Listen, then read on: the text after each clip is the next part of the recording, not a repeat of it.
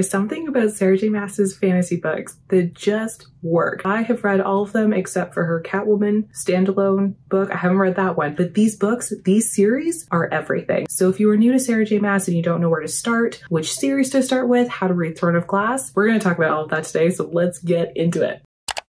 It's important to note that everyone's got an opinion on how best to read Sarah J Maas's books. So this is just my own. This is what works for me. And this is what I'm just going to share on the internet because I feel like it works. This works. So if you find yourself going, I see her books in stores, I see her content online, Rowan who, resand what? I totally understand. I was there. I was in your shoes. This is where I would start if you were totally new to Sarah J Maas. I would start with Acotar. Some people might be like, whoa, slow your roll. We don't need to start with Acotar. I think that we do though. The reason I suggest going with Acotar first is because if you struggle to get into series, if you are an impatient reader, you want to get to the goods fast, I feel like this series delivers on that. Because how many times have you seen people talk about A Court of Mist and Fury being their favorite book, one of their favorite books? And that's only book 2, friends. That's book 2. And if you don't know anything about Acotar, it's a loose Beauty and the Beast retelling. Maybe that's why I like it so much.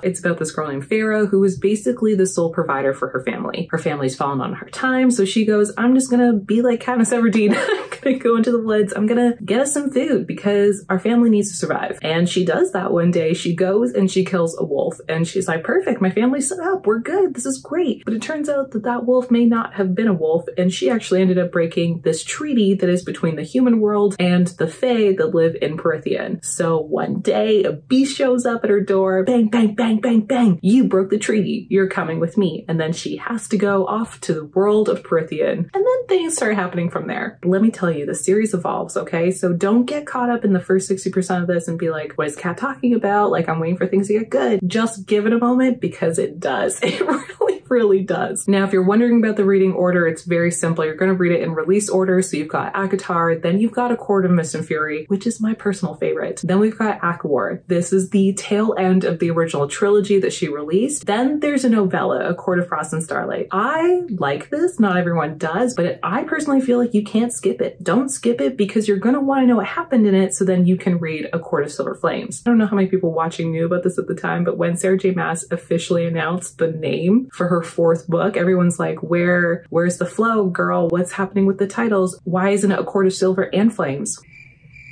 I still don't know. I mean, I guess I know, but like, I still don't know, you know? That aside, we're now moving on to Throne of Glass. This was Sarah J Maas's first fantasy series. I heard a rumor, and I'm saying a rumor because I heard this on TikTok and I did no research about this since. There's this rumor that she wrote the first Throne of Glass book when she was still in college. And if that is true, I love that for her. I love that for her and I love that for us.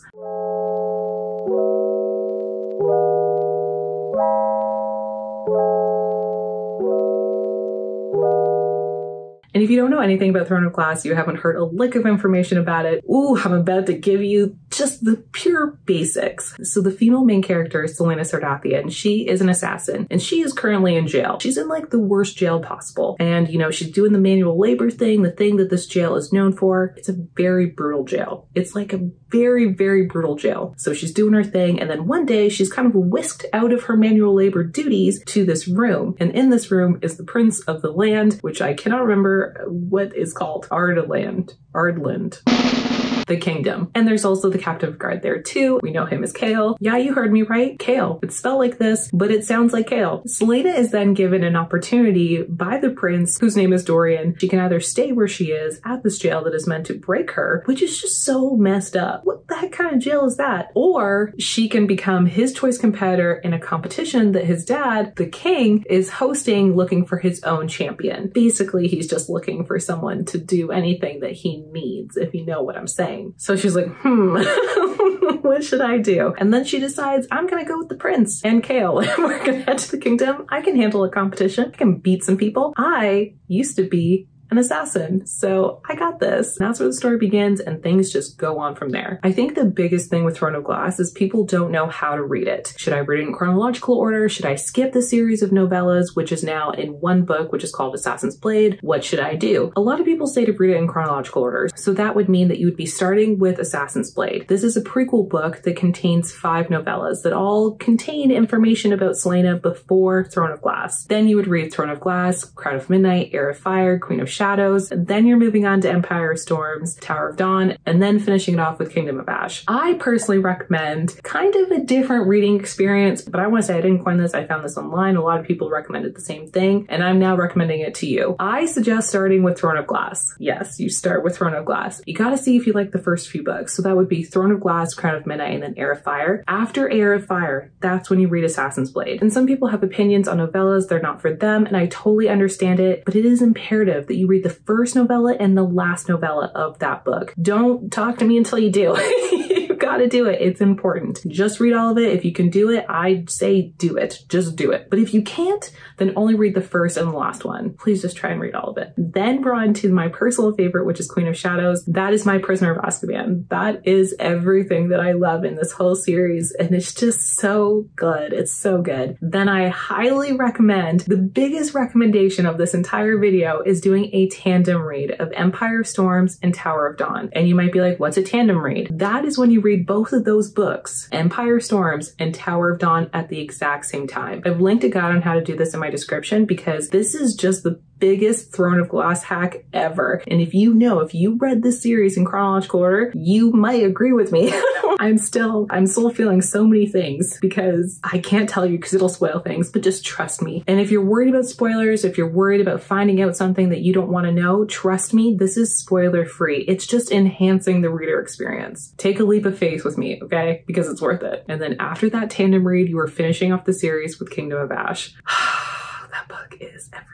It's so good. And also maybe just like a little bit of a helpful note, if you're about to start Kingdom of Ash, make sure your schedule is clear. Make sure you're starting this on a weekend. Make sure you've got some vacation lined up. Make sure you're finishing this on like a Sunday afternoon when you can do something after to fill the hole that the series may potentially leave in your heart. It's weird because it like leaves a hole but also fills a hole. It's like a combo, and you just learn to live with it. So overall, I would say the tips for reading Throne of Glass would be read Assassin's Blade after Heir of Fire, tandem read Empire of Storms and Tower of Dawn, just trust me, and then like maybe finish Kingdom of Ash during the day. Now that you were done those other two series, then you move on to her last fantasy series, which is Crescent City. This series is different than her two previous ones because even though Throne of Glass and Acotar both take place in their own respective worlds, they're both full on fantasy. Crescent City is an urban fantasy, so you've got magic and magical creatures and all sorts of like magical things set in a world where it looks like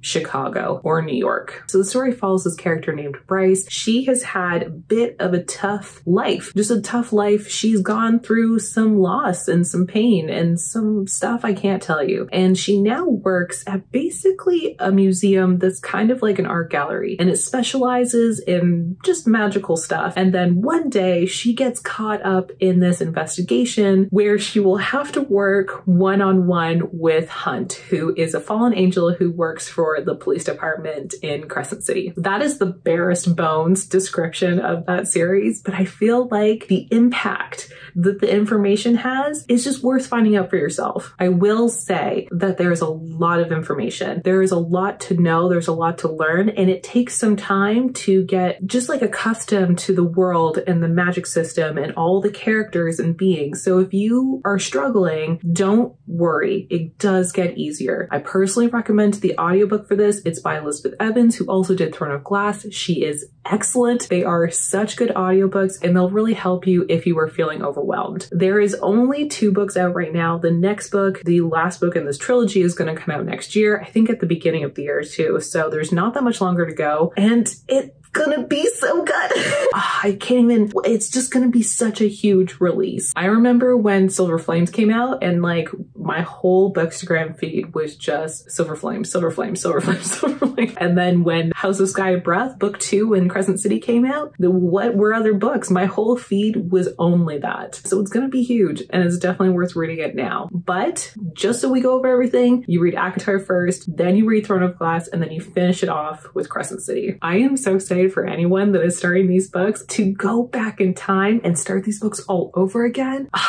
that is a total Matrix moment. Like blue pill, red pill, or whatever the pill colors were, I would be like, yeah, I'll forget the book so I can start all over again. This is amazing. So that brings us to the end of the how-to guide. I hope that this helps. I hope that you are excited. I just wish you the best reading journey ever. Feel free to comment down below your favorite Sarah J. Maas character, your favorite ship, favorite book by her. Feel free to do so. My only ask is that you don't put any spoilers. And if you do, just be like spoiler and then space it out. So then you gotta click more. It's all about clicking more, because when you see the spoiler, that just ruins it for people. We're not about that here. So thank you in advance, and I will see you in the next video. Bye, book lovers.